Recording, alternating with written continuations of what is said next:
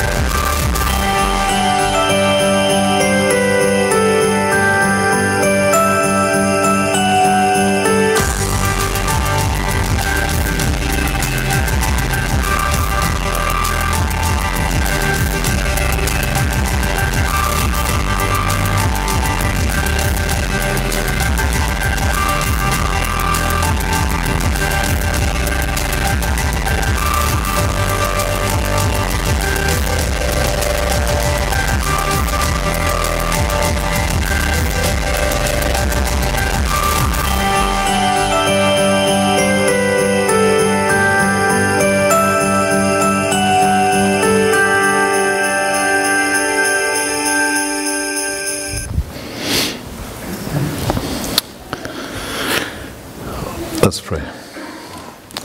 Father, as we approach your word, I pray that you'll open our hearts and our eyes and our ears to receive as you speak to us. Lord, speak in the midst of the chaos. Speak in the midst of the rush so that we might hear you, that we may focus on you and receive all that you have for us. In Jesus' name, I pray. Amen. So there was a farmer who was a turkey breeder, and he had spent many years developing his turkeys and breeding them. And then finally he said to his family, I have created the ultimate turkey. I have created the best turkey ever. It has 6 legs. And the family were like, ooh, fantastic. What will he taste like? He said, I don't know, I can't catch it. How many of us are at the point just now where we are rushing about like mad people? How many of us have got so much things on our to-do list that we need to create a to-do list to do our to-do list? If you're like my wife, she has finished her Christmas shopping. She finished her Christmas shopping in September. I know there's something not quite right there. We will be seeking counseling on that. But if you're like me, then you've probably not started. And you're just zooming about, and you think, I need to get that, I need to do this, I need to do that. And amongst it all, you are missing the point. I sometimes feel like that pretty much all the time about Christmas. But I know that God is constantly nudging and pulling and drawing us back to what it's all about. Normally on the second week of Advent, we celebrate John the Baptist, John who was out in the wilderness. And we remember that he quotes from Isaiah 40 when he says, "Prepare the way of the Lord. Make flat the roads in the desert. Prepare a way for the King." And as we think on those words, we need to realize that he's saying the same thing to us today. That he's calling each one of us to prepare the way of the Lord, to open our hearts, to prepare space, to give, to spend less, to worship fully. That's what this conspiracy is all about. And in my more cynical, curmudgeon days, I think that we get lied to all the time. When you look at social media, when you see everything that's going on in the news and all that stuff, I think we get lied to consistently. And I think too often we don't notice. It kind of seeps in like osmosis that we need to get more stuff. That we need to get more things that will make us happy.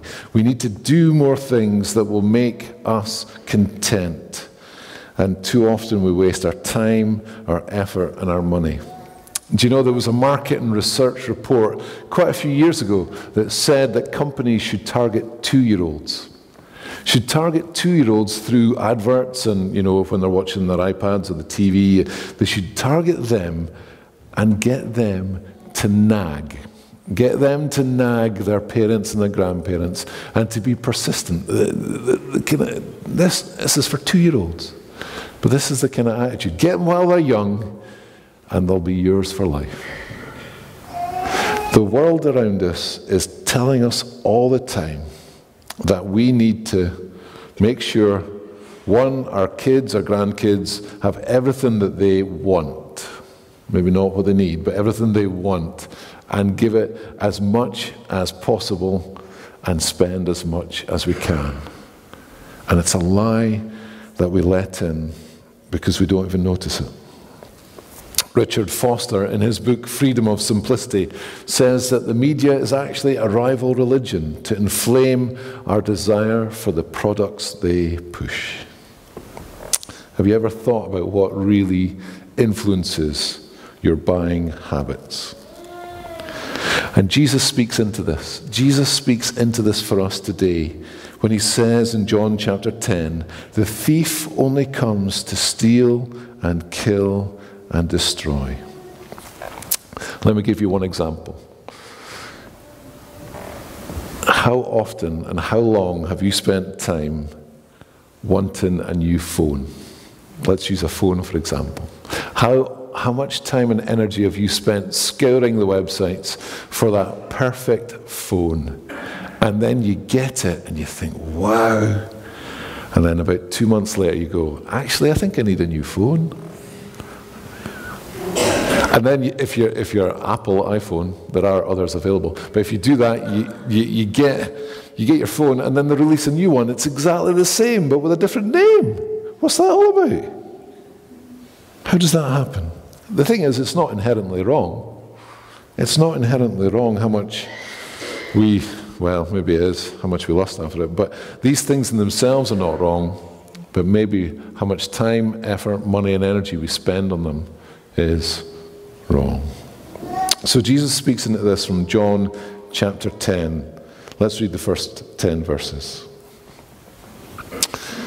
"Very truly I tell you, Pharisees, anyone who does not enter the sheep pen by the gate, but climbs in by some other way is a thief and a robber. The one who enters by the gate is the shepherd of the sheep. The gatekeeper opens the gate for him, and the sheep listen to his voice. He calls his own sheep by name and leads them out. And when he has brought out all his own, he goes on ahead of them, and his sheep follow him because they know his voice. But they'll never follow a stranger. In fact, they will run away from him because they do not recognize a stranger's voice. Jesus used this figure of speech, but the Pharisees did not understand what he was telling them. Therefore, Jesus said again, "Very truly, I tell you, I am the gate for the sheep. All who have come before me are thieves and robbers, but the sheep have not listened to them. I am the gate. Whoever enters through me will be saved. They will come in and go out and find pasture. The thief comes only to steal and kill and destroy. I have come that they may have life and have it to the full." Amen. So the context of this passage is that the Jewish leaders, the Pharisees, were unwilling to recognize who Jesus is. And at the end of this passage, they actually want to kill him again, and he evades them. But as he speaks about being the shepherd in the first section of this passage, we have the picture of a pen and the gatekeeper standing there. And it is the shepherd. So in this pen, there's all sorts of sheep. There's all sorts of goats. There's a whole pile of them. All the shepherds would chuck them in there. They'd probably maybe go for a cup of tea or whatever it is shepherds did in those days. And then they would come back, and then the gatekeeper would open the gate, and the shepherd would call. He would call. I don't know if he had names for the sheep, but as he called out, the sheep would come out of the crowd. His sheep would follow him because they know his voice. And the thieves and the robbers would not be able to do that. So they would have to sneak in another way, try and cajole them and try and get them out in another way. And in the same way, you and I are sheep. I know this is a struggle. We always struggle with this one when we hear it. We're sheep, we're stupid, we're dumb, we just follow everyone else. Is that how it works? We are sheep. But in Jesus' day, sheep were vital to the shepherd. But also they were valued pets. He would have names for them all. He would know their differences. He would be able to spot them in a crowd of sheep. I'm not sure how that works, but it's how it is. And the shepherd knew them. He was with them day and night. And he knows their name. The thief will not know your name. The thief will not know who you are.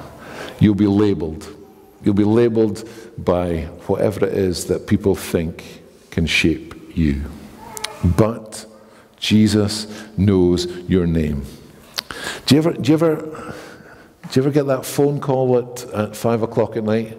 You're just sitting down to your stovies, you're just away to eat, and the phone rings, and you have to answer the phone because the phone rings, so you've got to go and answer it. You answer it, and someone says, hello, Mr. Mac, how are you doing?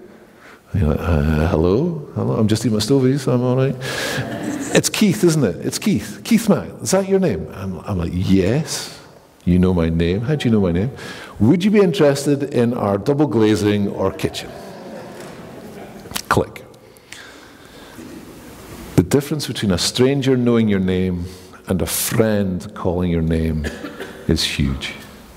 You know the difference. You know the difference when someone who does not know you calls you by name. You're like, wait a minute, this is not right. But when a true friend comes and says, hey Keith, how you doing? You're delighted. You're delighted that someone who love and care for you knows who you are. And the same is true of our Lord. He's the one that truly knows you and me.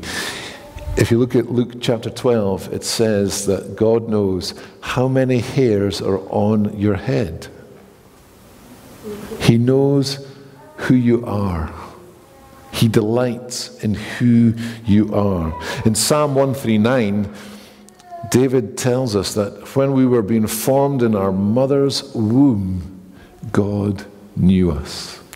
God knows us from the beginning, from where we began. And Jesus knows our true name. In verses 4 to 6, he knows who you are, and we know his voice. And it's true, isn't it? We do know his voice. It's usually a nudge. It's usually not a shout. It's usually not a big call. It's usually a gentle nudge. And you know it's him. And you have to respond. You've probably had it this week. You've just had a real sense that God has just been nudging you. And you need to respond. Because he knows your name. And you know his voice. Revelation 3 verse 20. I stand at the door and knock. And anyone who hears my voice and opens the door, I will come in and sit with him. That's what Jesus says. That he is there, he's talking, and we need to listen. You know, there are people in this world whose job it is to spot counterfeit money. One of their jobs is to spot counterfeit money. Be it coins, be it notes, their job is to identify the fakes. And how do they identify the fakes? Well, they study the real thing. They get to know the real thing, so they know it inside and out. They get the weight, they get the texture, they get the color, they get the look. They know the real thing, so that when a counterfeit comes up, they can spot it immediately because they know what is real. And in a very real sense, God is saying the same thing to us. In this world where we're called to spend so much, he actually says to us, focus on me. Focus on who I am, and you will find what is of value and what is of worth.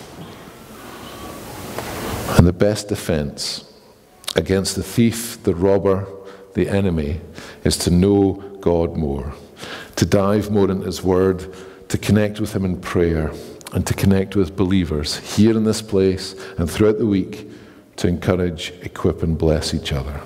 Because God wants us to have life in all its fullness. The 10-10 life, John 10:10, life in all its fullness. He calls us to live a life of fullness, of abundance that's only found in him. For he is the gate and he is the shepherd.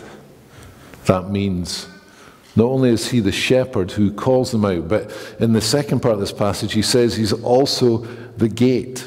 And if he was on his own in the wilderness, the shepherd, he would have to lie down in front of the pen to give his life, to protect.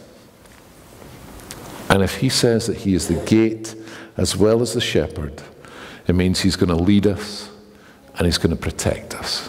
And I don't know about you, but that's good news for me. So what do we do with this? What do we do? Well, if someone asked you what you spend your non-essential money, what you spend your money on non-essentials, the stuff that you don't really need, how much money do you spend on that?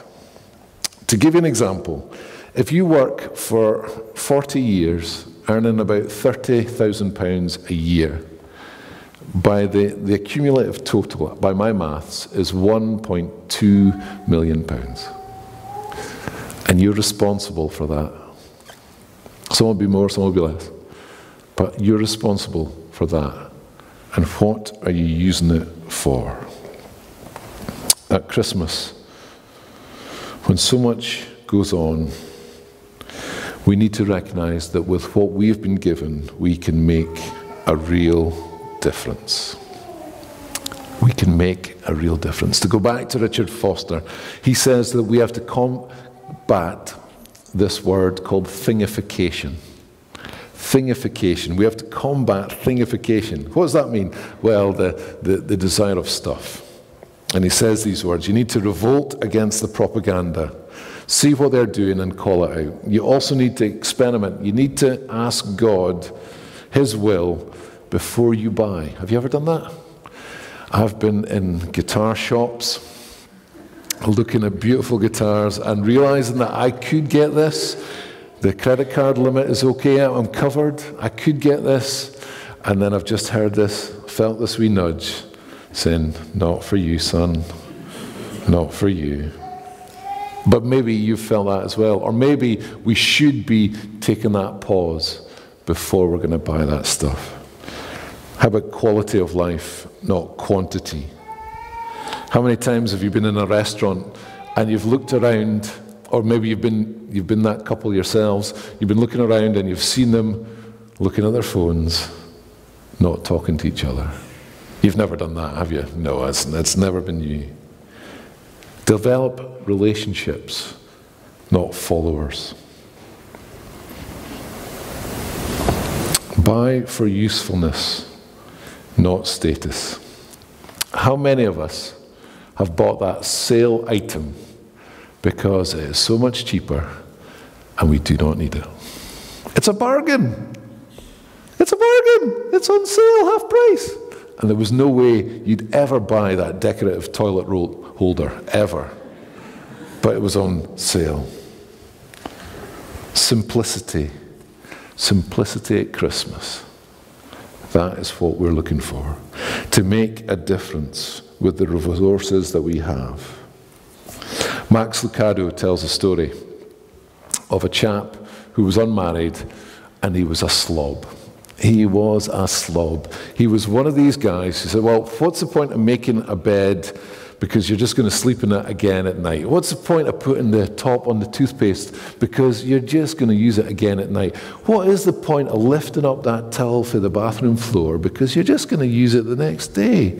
There's no point. He had pizza boxes up high. And there was cans of Coke everywhere. Eventually, he got a fiancée, and they got married. And he was fully intending just to carry on the way he was always living. And she said, well, that's fine, you can carry on that way, but you'll be sleeping on the couch every night.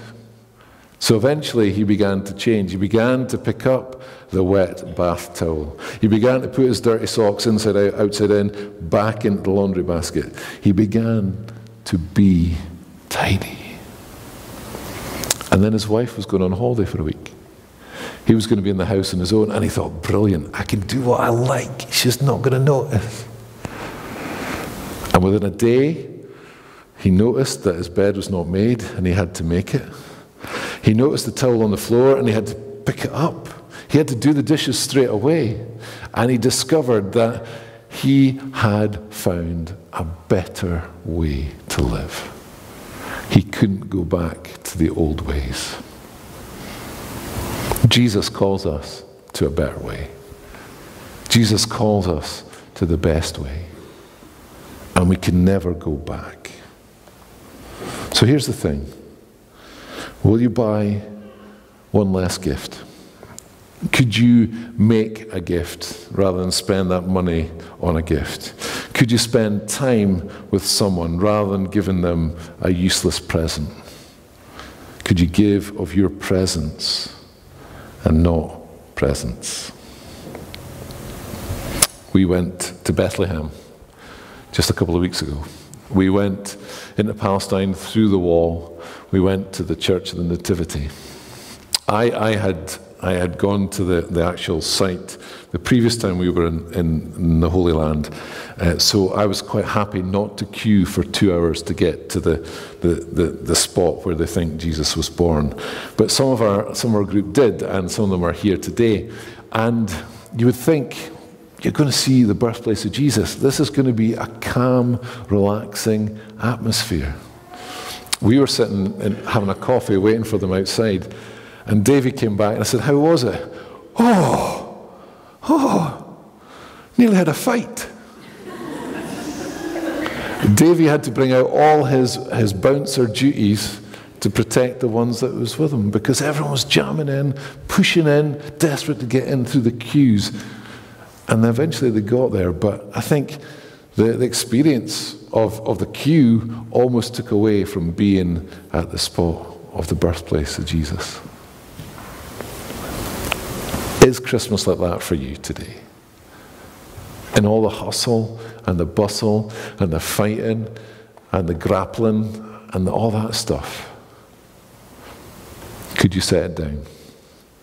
Could you lay it down and come again to the manger? But actually recognize that the manger is empty. And if you come to the cross, recognizing that the cross is empty. And if you come to the tomb, recognizing that the tomb is empty. Because God came in Jesus Christ. Jesus went back to the Father. But Emmanuel means that he is with us all the time. He is here, and he calls us to live a different way. Can we do it?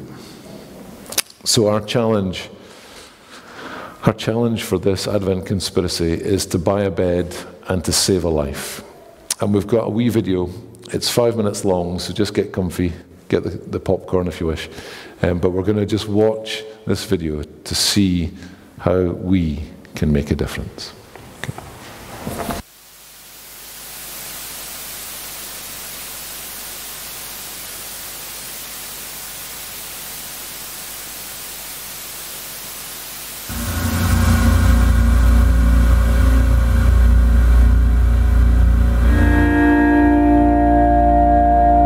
When you've been treated badly all your life, being treated well makes a big difference. They're not folk to be just ignored and walk past. These are folk to be treasured and treated really, really well.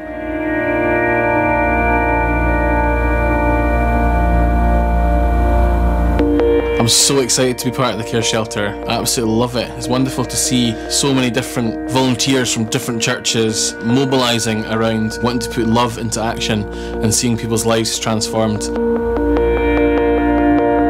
I just feel that it's nice to be able to, when you're in a fortunate position, to be able to help somebody like that, people less fortunate than yourself. It could be you or I who are in that position. They've been labelled all their life that they'll never amount to nothing, but we want to encourage guys constantly in here that that's not the case, that they're loved. Volunteers are so important for the caravan. The entire project wouldn't exist without them. We're doing this because we've been loved by God first and we want to pass that love on. That's really what distinguishes us from other places. It's the presence of God and people come into real love. My life is on the up, you know. I'm in Bethany Christian Centre in recovery, recovering from alcohol and drugs, and I'm just doing the programme and praising the good Lord. I'm thankful.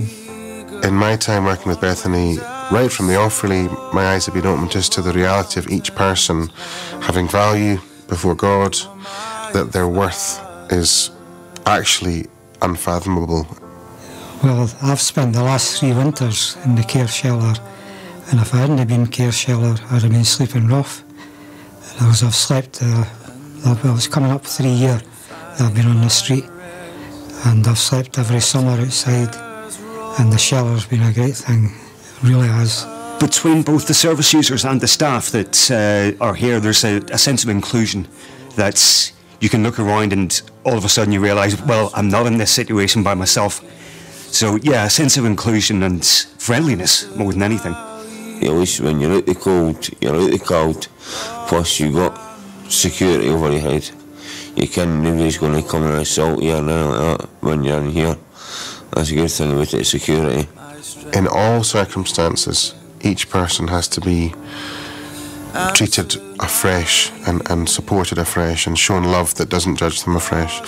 So behind each story there's so many different facets and so many different range of needs. But wait, no, I need not tremble. He's telling us to serve a people group who are lost, and we do that through the practical outworking. I know whatever my path, I'm not alone. I just want to emphasise so much the impact of people coming together, seeking to serve God, carrying the same heartbeat, the same mission, the same sense of we're serving people in desperate need, but we're doing it with the same love that God has shown us, and we're seeking to treat each one with compassion and with mercy. So our challenge again is to spend less on ourselves and give to others. Our Christmas services, we'll be having the collections where we're going to ask you to buy a bed to save a life. £21. £21. If you can give that at our services then, or before, that would be wonderful. Let's pray. Slow us down, Lord, this Advent, so that we may understand the darkness that we are in, the darkness of fear that comes with wanting more, and the fear that we somehow have less. Grant us the light of transformation as we wait for your true abundance. Renew our love for the Incarnation, a love that brings dignity and security, a love that embraces and enriches and calls us to share justly and celebrate joyfully. In your precious name we pray.